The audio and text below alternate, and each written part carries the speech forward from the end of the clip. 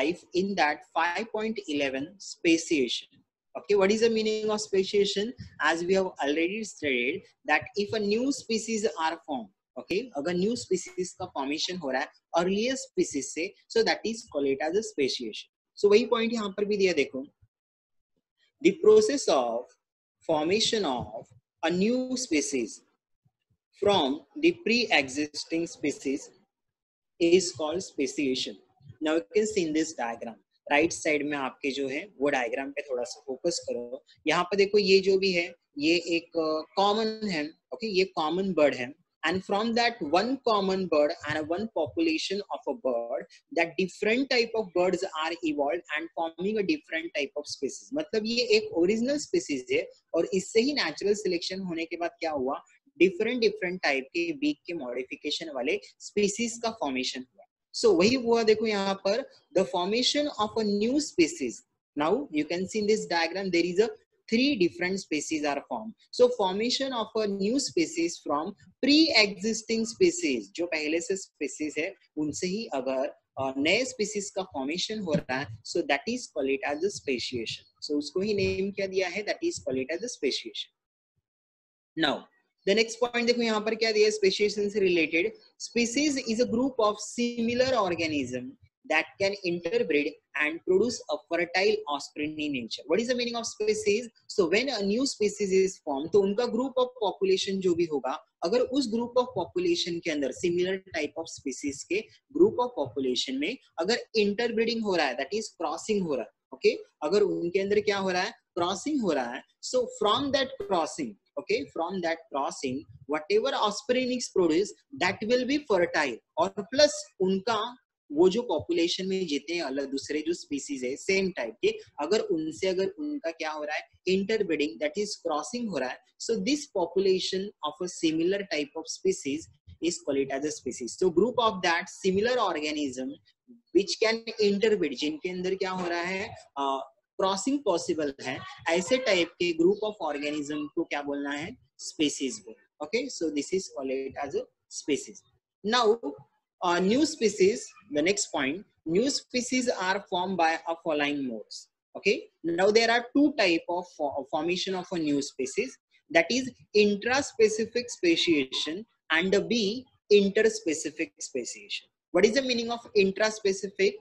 If a similar type of species are evolved into a different type of species, मतलब हमारे पास group of population में एक ही type के species है, अगर वो डाइवर्ट होके अलग अलग टाइप के स्पीसीज का फॉर्मेशन कर रहा है, मतलब एक ही सिमिलर टाइप के स्पीसीज से अलग अलग स्पीसीज का फॉर्मेशन हो रहा है, so that is called it as a intraspecific species. Second one, interspecific species का मीनिंग क्या है? So what is the meaning of interspecific? When a 2 different species are crossed, अगर 2 अलग अलग species का अगर हम लोग क्रॉसिंग करें और उससे अगर नए species का और नए ऑर्गेनिज्म का फॉर्मेशन हो रहा है, so this type of speciation is called it as a interspecific speciation. That is example hybridization. वो हम लोग डिटेल में देख रहे हैं. Okay, so now we will go to 2 different type of speciation. The first one type of speciation, that is intraspecific speciation. As we have already studied, that is similar type of species will forming a different type of species. एक ही type के species अगर अलग अलग type के species का formation कर रहे हैं, so this is called it as a intraspecific. Okay, now the intraspecific speciation have a 2 types. जो intraspecific speciation है इसके अलग से फिर 2 types. Which are the 2 type of intraspecific speciation? The first one is allopatric speciation. What is the meaning of allopatric speciation? Formation of a new species due to separation of a segment of population from the original population by distance or geographical barrier cutting across a species range. Example, creeping glaciers, development of mountain. Now what is the meaning of that, कि एक पूरा group of species है और वो group of species because of the N number of geographical barrier, if that original population is separated into 2 different population, मतलब कि original population 2 अलग अलग इसमें आइसोलेट हो गया और सेपरेट हो गया, और उस आइसोलेशन के वजह से अगर वो दो अलग अलग स्पीसीज का फॉर्मेशन कर रहा है, so this type of speciation is called as a allopatric speciation. Now you can see in this diagram, ये डायग्राम में देखो जो आपके राइट साइड में फर्स्ट वन जो पिक्चर है वो डायग्राम में देखो. Now you can see that ये डायग्राम आपने पहले भी देखा था, ये पार्ट भी पहले भी गया था. Now you can see that ये ओरिजिनल पॉपुलेशन कौन सा है, तो ओरिजिनल पॉपुलेशन इसके अंदर ये वाला ऑर्गेनिज्म है जो कि green colour.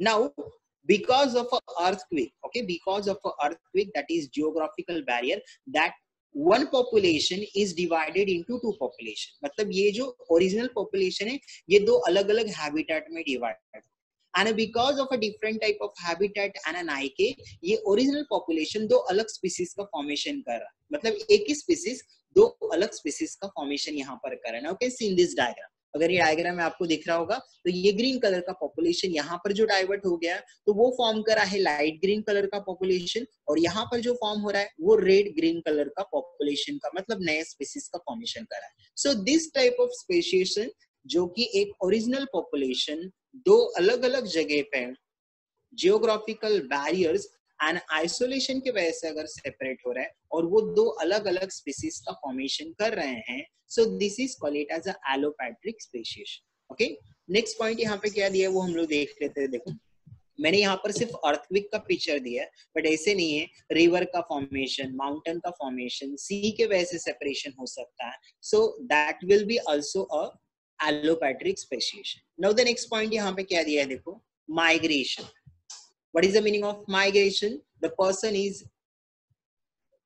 going one place to another place. किसी एक प्लेस से अगर वो पर्सन किसी दूसरे प्लेस पे जा रहा है, सो उसके वजह से भी एलोपैट्रिक स्पेसिएशन हो सकता है. सो वही यहाँ पर दिया है माइग्रेशन. हाँ, migration of a individual also causes allopatric speciation, यानी कि एक जगह से कोई ऑर्गेनिज्म है जिसके अंदर अलग टाइप के जीन है, अगर वो दूसरे पॉपुलेशन में जा रहा है और वहां पर अगर वो जीन नहीं है तो अल्टीमेटली माइग्रेशन से भी न्यू स्पीसीज का फॉर्मेशन हो सकता है. So this is also one causes of allopatric speciation.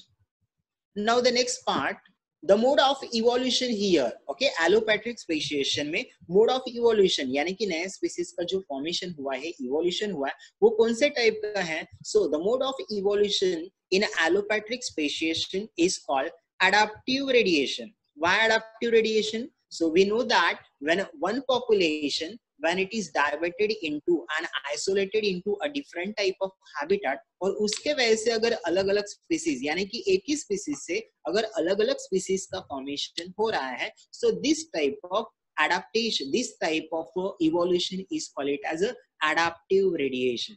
And a well known example आपको सभी को पता ही है. मैं क्वेश्चन पे आऊंगा मंथन. ओके, सो क्या दिया है देखो यहाँ पर, दैट इज एग्जाम्पल क्या दिया है यहाँ पर, that is 14 different species of finches in Galapagos island and several marsupial species is the Australian continent. ये दोनों भी एग्जाम्पल विथ पिक्चर्स हमने ऑलरेडी स्टडी किया है. ऑस्ट्रेलिया के अंदर जो different type of marsupials mammals का फॉर्मेशन हुआ है वो एक एग्जांपल, और राइट साइड में आपको पिक्चर में दिया है कि ये जो ओरिजिनल स्पीसीज है American, that will be forming a different type of finches, bird का फॉर्मेशन करा है. So this is one example of that allopatric speciation. तो ये भी एलोपैट्रिक स्पेसिएशन का example. Okay, now we will go to a next slide. Intraspecific speciation के अंदर second type, that is sympatric speciation. What is the meaning of sympatric and allopatric? दोनों में फिर से डिफरेंस है. देखो एलोपैट्रिक में हमने क्या देखा कि एक ही स्पीसीज है और उस एक स्पीसीज का आइसोलेशन होने के वजह से अलग अलग स्पीसीज में फॉर्मेशन होगा, that is called as allopatric speciation.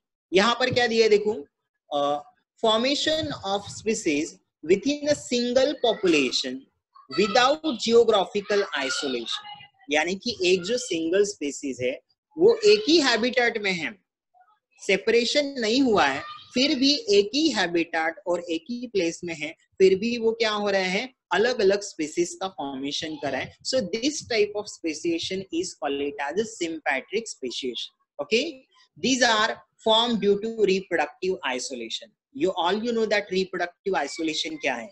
Reproductive isolation मतलब क्या है, एक ही हैबिटेट है, एक ही हैबिटेट में तो रह रहे हैं, एक ही जियोग्राफिकल एरिया में, अलग अलग जगह थोड़ा सा है, लेकिन फिर भी उसके अंदर क्या हो रहा है, तो वो सेपरेट होने के वजह से फिर उनके अंदर क्या हो रहा है, नए स्पीसीज का फॉर्मेशन हो रहा है, that is called it as sympatric speciation. यानी कि मैंने स्नेक का जो एग्जांपल वगैरह आपको पहले दिया था, सो वो सब एग्जांपल यहाँ पर एक वेल नोन एग्जांपल दिए हैं. गूगल पर भी आपको सर्च करोगे तो आपको ये फिश वगैरह देखने मिल जाएगा. So that is सिचिल fish in lake Victoria, mutation are helpful in sympatric speciation. Now you can see that there is only one lake, okay, पूरा का पूरा one lake है, और वो लेक के अंदर जो स्पीसीज है, okay, वो भी सिमिलर टाइप का था, but because of mutation, that is sudden change in nucleotide होने के वजह से ये स्पीसीज क्या कर रहा है, तो ये अलग अलग coloration of a species का formation कर रहा है. So that is one example of a sympatric speciation. So what is the difference between allopatric and sympatric? Allopatric में एक जो species है isolation होने के वजह से अलग अलग species का formation. Sympatric में वो एक ही habitat में है, isolate नहीं हो रहा है, फिर भी अलग अलग species का अगर formation कर रहा है, so that is called it as a sympatric speciation. Okay, then we are going to last slide. Okay, so the next one type of speciation is a interspecific speciation. What I told you, what is the meaning of interspecific speciation? Intraspecific अभी जो हमने देखा वो intraspecific था. Intraspecific में हमने क्या देखा कि एक ही स्पीसीज अलग अलग स्पीसीज का अगर फॉर्मेशन करेगा, that is called it as a intra.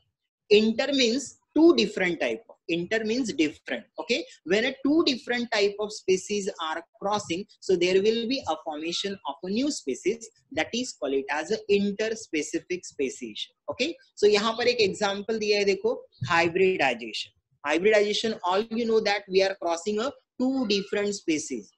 So यहाँ पर देखो example दिया है, what is the meaning of hybridization and interspecific speciation? Two different species on a crossing may give rise to a new species. दो अलग अलग species का जब हमने क्रॉसिंग किया तो वो हमको कुछ नया अपीयरेंस और कैरेक्टर वाले ऑर्गेनिज्म को शो करा है. This is called it as a hybridisation. Okay, सो यहाँ पर एग्जांपल दिया है, वेल नोन एग्जांपल, आपको भी पता है, ये पिक्चर्स देख के भी आपको थोड़ा सा आइडिया आ गया होगा.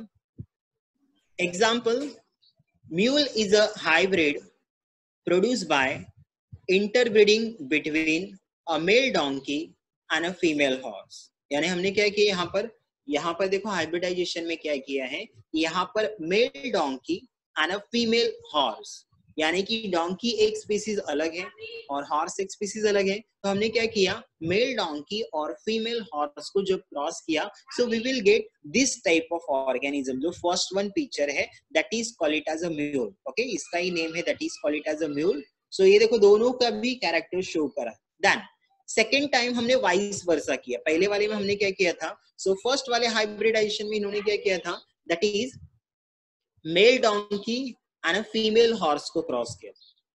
ओके, सेकेंड टाइम में इन्होंने क्या किया है, हाइनी का प्रोडक्शन हुआ. Now you can see that in the diagram, right side में सेकेंड डायग्राम जो है दैट इज हाइनी का. हाइनी is offspring of male horse and female donkey. हमने म्यूल का प्रोडक्शन कैसे किया था, तो म्यूल का प्रोडक्शन ऐसे हुआ था कि हमने मेल डोंकी और फीमेल हॉर्स को क्रॉस किया, तो we will get a organism that is mule. Vice versa किया, यानी कि हमने मेल हॉर्स और फीमेल डोंकी को क्रॉस किया, so whatever organism we will get a new, that is called it as a हाइनी, जो कि आपको पिक्चर में सेकंड डायग्राम में दिख रहा है. Okay, so it is all about the 5.11